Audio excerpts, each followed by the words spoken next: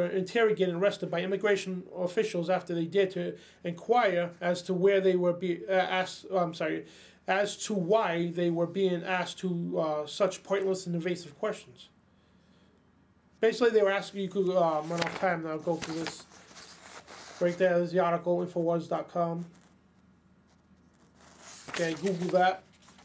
And it just goes on. Well, in Baltimore the other day, a couple, you could host this on Infowars.com, or you could actually Google this. Baltimore police arrested a couple, man and woman, Laura Brooks and Joshua Kelly, for some diaper bag officer named Natalie Preston. She's a police officer for Baltimore. And Natalie Preston, you're a diaper bag. I mean, I think she was had her time of the month. Okay, you can watch the videos on Infowars.com also. And it just, the local news covered it because it was disgusting what they did. Total breach of Constitution, total breach of rights. Okay, the couple coming from Baltimore Orioles game. Okay, they're excited to be the first time going to the stadium, watching the game live. They were asked the officer for directions. She shot him. Oh, because she said they went to a stop sign. They were like, all right, I'm sorry. And she goes, well, you got in here by yourself. You can get out by yourself. So they seen another officer. They flagged the officer down. And the officer, they asked the officer, oh, we need directions out of here. And right away, Natalie Preston comes flying over. Oh, you can't ask questions. You can't ask my officer questions. I said no. I didn't give you. My officer's not going to do it. It's right in the news report.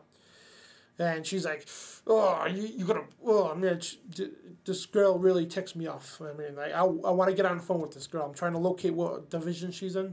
And I'm going to get on the phone with her and I'm going to confront this woman.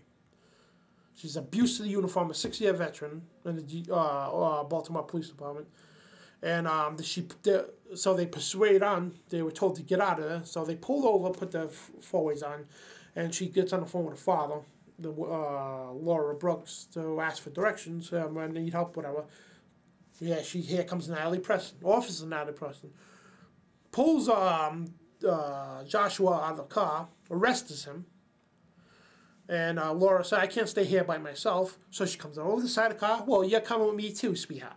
They were both arrested and held overnight for asking directions because Natalie Preston had PMS. Okay, and I hope you can hear that. Anybody from Baltimore Police, okay, that knows Natalie Preston, okay, you tell her she's a tyrant, okay, and she is not God, okay. This pisses me off, these officers, okay. I got friends and family officers, great people, but these people like this, Natalie Preston, are a disgrace to the uniform. And you should be locked up for criminal activity, for abusing power. And the United Kingdom police, they want to sedate suspects now. And the police want power to order dangerous suspects to be injected with a sedative, whatever. And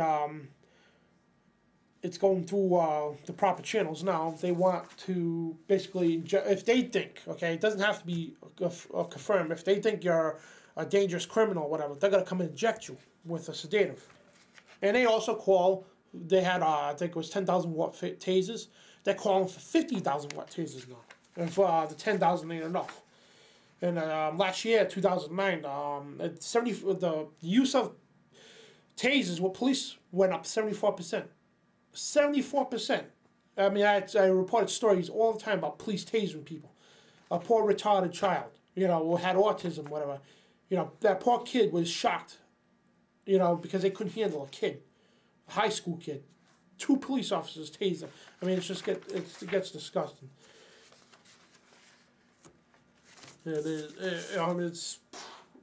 We got about 4 minutes left, and people, it's supposed to be a half-hour show, so we're going to 15 minutes here, but people, like, it's an ongoing police state, okay? And you got these criminal thugs in that police department who say, I am God, you look at my badge because I am God, you're going to obey me. Because if you don't obey me, little son of a bitch, I'm going to take my nightstick and crack you upside the skull with it. Okay, you will learn who we are. You will learn to obey the New World Order. Okay? They're conditioning people on a mass scale. They're teaching the kids in video games all the time of this huge police state about martial law. about the cashless society with the RFID implant. And this stuff is all over the place, is getting implemented by the day, while America's sleeping. They're pushing the biometrics bill through Schumer and Graham. McCain and Lieberman pushing these belligerent acts through, and they want to take your vitamin supplements away. The FDA is aiming out to abolish private farms, abolish private property by the abolish private farms, abolish organic foods, and the same thing with the World Health Organization. The United Nations is about to abolish your private property under the cap and trade tax. They know they can't do it constitutionally, so what they're going to do is they're going to put a huge stranglehold on you and squeeze you until you submit, until you say, I don't own property no more. I don't want that American dream. I'm going to submit to the New World Order. I'm just going to lay down and take it. Because these people are so sadistic, okay? These people are so evil, okay? These bunch of corrupt thugs, okay? You got Obama, Barry Soetoro there, this is his real name, Gordon Brown, all these people calling for a New World Order.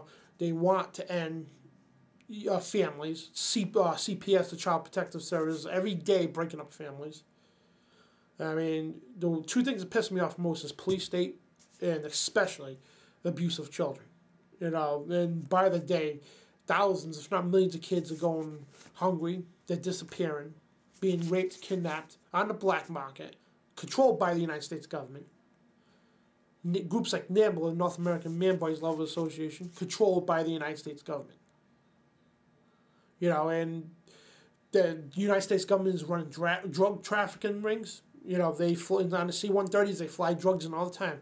The only time you hear of a drug cartel being caught is the ones who don't pay tribute to the boss Tony. You know what I'm saying? It's a whole mafia scandal going on, okay? If you don't pay your tribute, okay, you get caught. Of course, they catch all these small-timers. And there's honest cops out there really trying to take drugs off the street.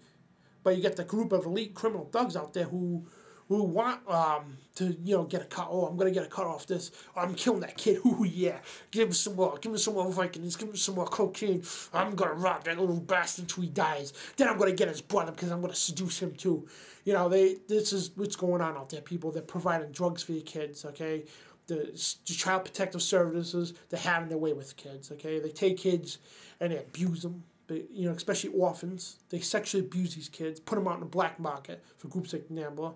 And it's just totally ridiculous and disgusting. And again, you know, we're out of time. So thank you for watching Truth Video. And also listen to our show. My local listens are on www.truthradio.cc.